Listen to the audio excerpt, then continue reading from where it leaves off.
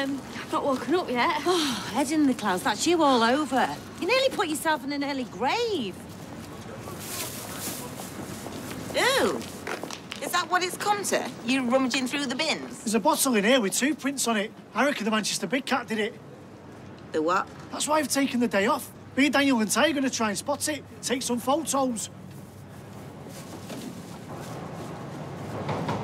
Come on, Jack, you'll be fine. Yeah, come on, you'll soon get stuck in. Good morning, all. I don't know about you lot, but I feel a bit... Starting my new job, you and me are homies. I've got tummy ache. Hey, if it gets too much for you, you can always play on the iPad, like Brian said. Hopefully you won't be seeking out anything too violent, games-wise. No carnage, no guns, no profanities, mother flipping this and that. Preferably something about animals on an adventure who learn the value of kindness. Come on. Boo! What are you trying to do, kill me or what? Sorry. Well, are you ready for Operation Out the Blackmailer? Ready as I'll ever be. Ryan's been arrested. For what? Well, the police found drugs on him. I'm pretty sure that Cormac put them there. Right. And they've also found out that his alibi doesn't quite stand up. He wasn't with Sophie for as long as he said he was when Cormac died. Why would he lie? I was under the impression Cormac's death was an accident. Yeah, it was, totally. But? But some things happened that night which made Ryan look guilty. Which he wasn't, but we lied to protect him from Ronan. I think you should stop there, Michelle. Especially don't tell me anymore. Well, hang on a minute. You're the one who palmed Cormac off on me in the first place. You owe me. You know Ronan and I got history. The last time I crossed him, I ended up in hospital. Look, I know Ronan's a gangster, but surely even he can't be above the law. He's extremely dangerous. I'm afraid Ryan's crossed the wrong man. Oh, I've got a list as long as my arm. Just don't know where to start, Mary. Well, you could start by handing it to me. I'll finesse your wedding for you, Tracy, never fear. Do you know, you are a diamond. I don't know how I would have coped the last few weeks without you. Well, I'll just get my Basildon Bond notepad, my purple pen and highlighter, and all systems a go.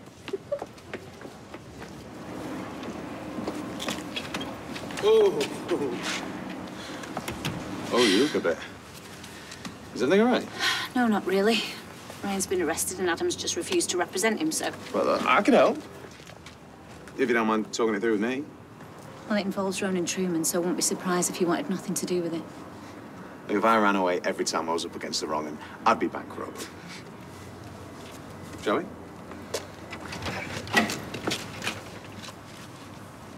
Da-da. Now then, I could really see you in this. Perfect little number for a wedding. I don't know why designers don't put purple and yellow together more often. You don't have something a bit more low-key? Catch yourself on, low-key. Have you met Elizabeth? Are you cheeky beggar? Have you told her the good news? Does the money come through? No. Sorry, Elizabeth, I shouldn't have... No, it's okay. I hadn't meant to say. Yeah, they, 10,000 should be with you in a couple of days. And in a week or so, I should be able to free up a bit more cash. So, there's more good news? Steve has asked Jim to be a best man. Congratulations. Oh, cheers, cheers. I am over the moon. This whole wedding is going to be a proper family affair. Except Andy, of course. He's boycotting it, as usual. He can't stand Tracy. Well, I'm sure he's not the only one. Now, I have got a gorgeous fuchsia top, leg and mutton sleeves. What? You know, style-wise, a bit on the historical side. Wrote it out.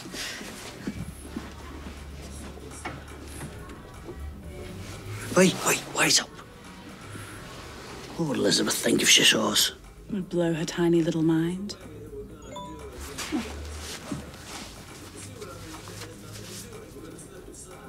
Johnny, Checking it's all still on? No, I can't find that top.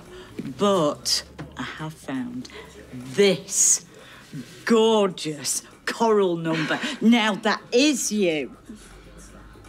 I don't know. Hey, at this rate, you're going to be wearing a bin bag. I'll figure something out.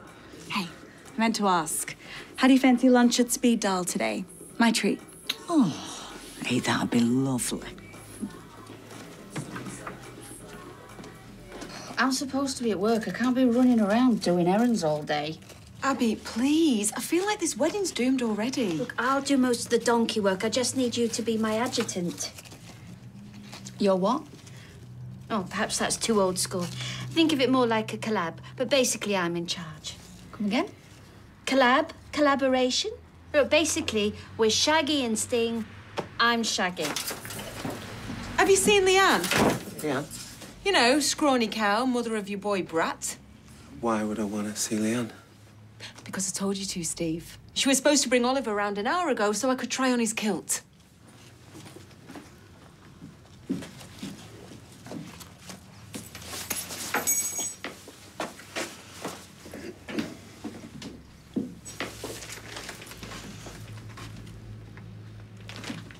You still here? Yeah, come on, Steve. Hop, hop, hop. Show some action. Come on. Hey, Leanne better not let me down. I mean, Simon's gone on a school trip. Peter's bogged off to Portsmouth. Amy's laid up. This wedding is promising to be the biggest non-event ever.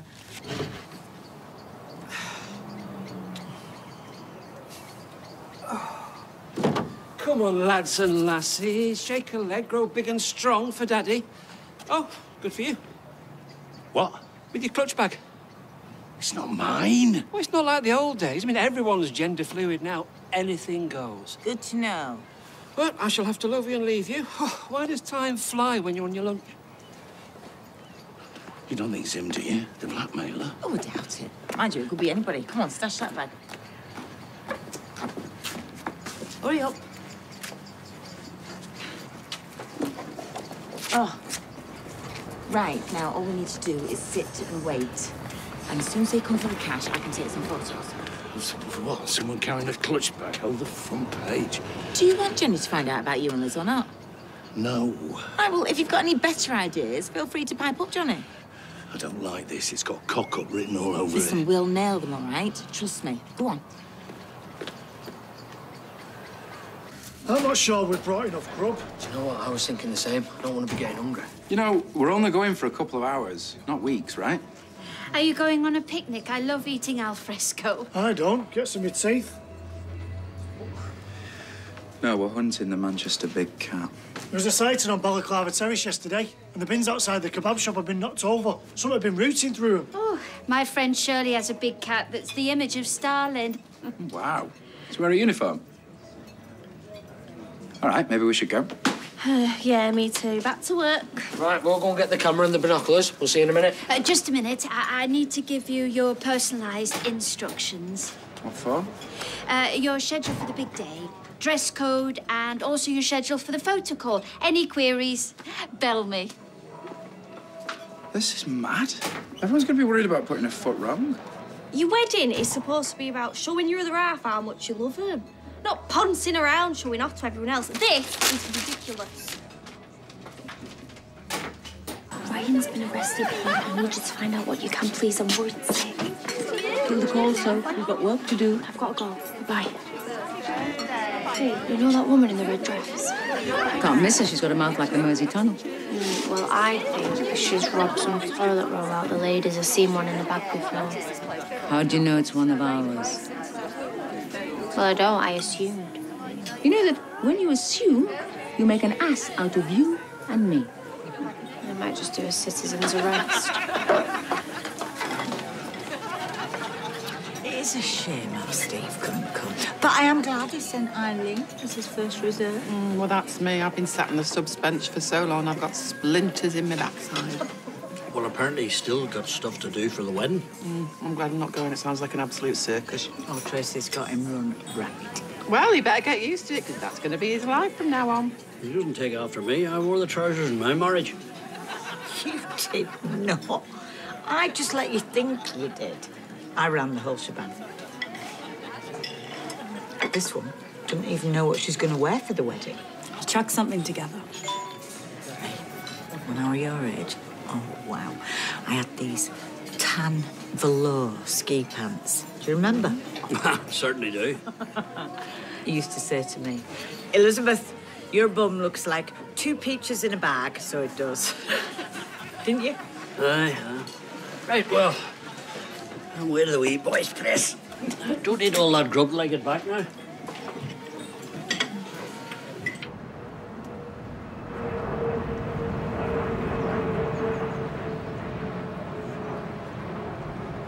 You spotted anything yet?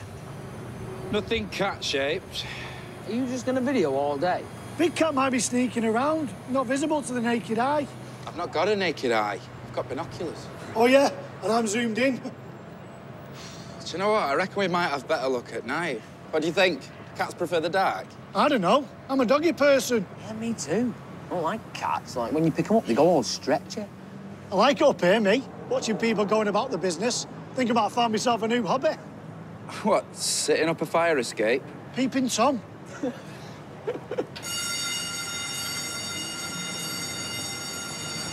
OK, everyone, come on, quickly now. Everyone. It's all right. Assemble away from the building. Please stand near this congregation point. Thank you. It is probably just a false alarm. We just want to be safe. Come along, quickly. Thank you very much. My feet are killing me already. These are my sitting shoes. They're not for standing in. Well, then you need to invest in some winter boots, one with flat soles. Wash your mouth out. Aye, sure, even our slippers have got a high heel, so they have. Well, yeah, but they're not exactly slippers, are they? They're more fluffy mules. False alarm. Everyone back in again, please. Come on.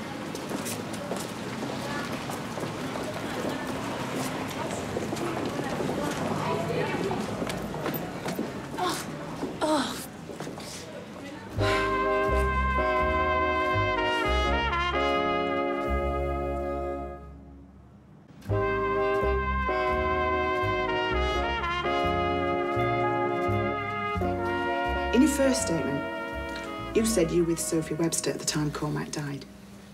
Why did you lie? It wasn't a lie. I just exactly. I was confused. Confused? Everything happened so fast. Ryan, you changed your story. The only reason suspects do that is because they have something to hide. So what is it that you're hiding? You know the truth's going to come out sooner or later, so... When I got home, Cormac was in a right state. He was fitting, and I just panicked. And I called Ali because he's a doctor, and I thought he'd know what to do. He told me to call an ambulance immediately, but I didn't. I waited for him. How long did he take to get there? Not long. I don't know. A minute. And when he came in, he took one look at Cormac, and he told me to call an ambulance, so I did. And Ali tried to resuscitate him, but it was too late.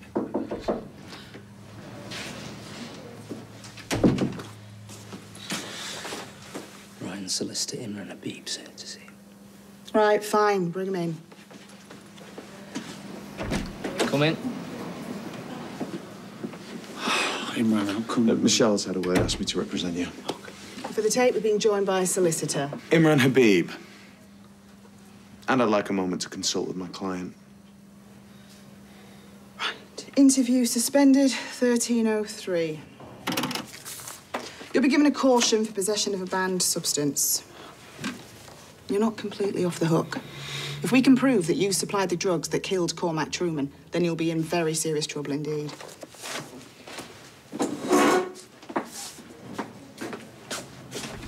You do know Michelle needs a car back as soon as possible. I'll do my best. Call us your best. Every time I've turned my back today, you've gone AWOL. Oh, sorry, Kevin. I had a couple of things I needed to sort out. Oh, well, funnily enough, I've got a couple more for you, right here. Not now, Trace. You can see how I fixed. Yeah, she's busy. Whatever it is, sort it out in your own time. Hey, you promised me that you'd come with me to visit Amy in hospital. I can't. You heard what the man said. Oh, don't worry about him. It's only Kevin. The bloke who pays me wages. I need this job, Trace. I'm sure you can spare half an hour for Amy. She's so fed up on her own. I'll do what I can.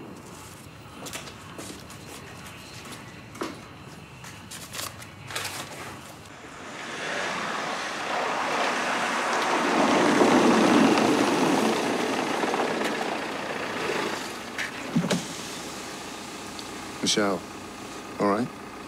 Yeah, fine. I hear your son's been arrested. Yeah, well, you know, I mean, he should be home soon for something or nothing, so... That's good. I'm glad to hear it. Tell him I'll be waiting for him.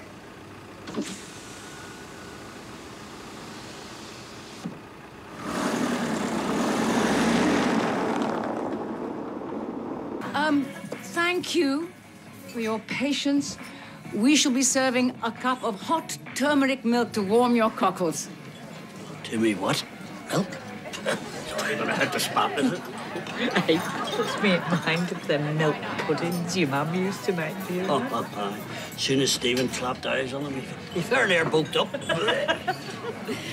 just gonna see what else they've got to drink. I'll come with you. Did you get it? My bag, safe and sound. Well, that's it then. Once the wedding's over, we're out of here. Try not to sound so disappointed. I'm having trouble keeping my dinner down. I didn't know you better and say you're still in love with that reprobate. I know. We're disastrous together. Doesn't stop me wanting him, though, does it? I'm begging you, please, Leanne, don't take Oliver out the wedding. Tracy's head is about to explode. Do you really want to be the one that puts her over the edge? It's not going to be awkward for you at the wedding. Look, I know you regret it. I regret it as well, which is why I'm going to pretend the flipping thing never happened. You should do the same, you know, fingers in ears, la la la la la. How long have you been stood there? Long enough. So we're going to practice this dance or what? Because Kev thinks I've only nipped out for a drive shaft. I'm sorry you had a bad day. Hi, how did it go? No one likes me anymore. Oh, of course they do. Don't be silly. So why won't they play with me? What happened with the iPads? Come on, Jack. If you don't tell me what's happened, I can't do anything about it. We played for a bit. Then they went outside. We could see the other kids playing footy. What about Brian? I thought he was meant to be looking out for you. He's got a job to do. He can't sit with Jack all day. I'm still the same person, but everyone treats me different. I hate it. Oh, finally! Sorry. All these silly things on your head? Steve, I've told you this. We're having like a little mini hen do for Amy. Are you coming? No, not a lady hen. Certainly not wearing one of them on my head. I'll go, in. Ooh, sexy, Steve. Yeah, very nice. Suits you, sir. Kurt, did you not hear me shouting you? Oh, is that you? That was just a voice in my head. What can I do you for? Steve, you can't let Amy down again. When have I ever let Amy down? Excuse me? The night that she was rushed into hospital, I tried your phone like 100 times. There was no sign of you. Well, I told you that was out of my control. The car broke down to get Kev. Drinks are on the way. Mrs. Connor's paying. Ah, lovely jubbly. Commandant Tracy's list of wedding demands. Honestly, Sinead's getting sick to death of it. I don't blame her. I feel like swerving him. I wouldn't do that, mate. She'll hunt you down, Tracer. You and Sinead will be next, though, wedding-wise. You got it planned? No, not really. Something smallish. Well, cheapish. She's into retro stuff, isn't she? Yeah. Well, then you should get married in Norris's house. It's like walking back into the 1960s. All right, it'd be cheap, I give you that, but I honestly couldn't think of anything more depressing. If me and Beth get married again, proper married, I'd get me adamant costume out of the mothballs. Nice. I feel like a totally different person when I've got it on. Like some sort of sexy superhero. Oh, now you're just going to put me off my pine. Actually, no, you've got a point, Kirk. Why would we have a normal wedding when Sinead's the least conventional person that I know?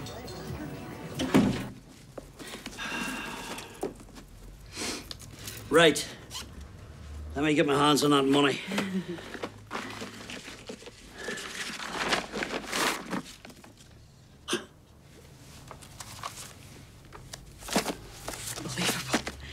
Johnny just made a big mistake. Listen, maybe this is going to be more trouble than it's worth.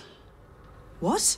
Well, I mean, Elizabeth's going to get 10 grand for it. She said it would only be a couple of days. You might be ready to roll over, but I'm not. Since when have you been such a soft touch? Why don't we just cut our losses? If Johnny wants to keep his secret, it's going to cost him. Now he's messed us around, the price just went up.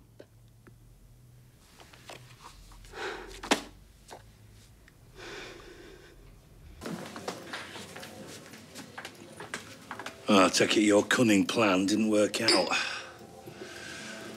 They must have realised by now that we haven't paid up. Not gonna be happy. Well, we haven't gone and poked a Rottweiler with a big stick. Well, luckily for you, I've got a plan B. Been looking through Kirk's camera footage here. He sent it to my phone. Kirk? Where's he come into all this? He was sitting up the fire escape. I'm not even gonna ask. Look. Oh, no. It's Hannah. Lizzie's gonna be gutted.